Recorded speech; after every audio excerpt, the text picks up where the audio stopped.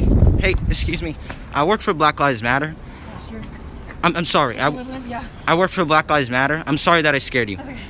But since I work for that company, my CEO has told me to come out today and to bring you on your knees because you have white privilege.